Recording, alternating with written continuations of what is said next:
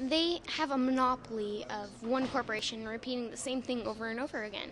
Just because one corporation says it doesn't necessarily make it true, and you don't have very many resources to check and make sure that information is correct. So I think people need to get the truth and be able to check with other resources and make sure it's right. I explained it to some of the kids at school, and they're like, "What's the FCC again?"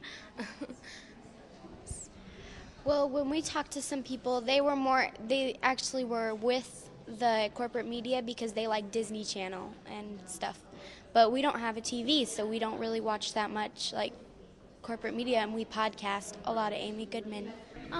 Well, I just want to add that I think any kids any age should not be taking not seriously, because if they're interested, then they should get what they want to say out. People usually think kids, oh, they're just joking around, they don't know that much, they're wrong. But trust me, kids know. I am really happy that I am doing this because I feel like I'm actually really contributing to Seattle. And I am proud of my dad and everyone who is here.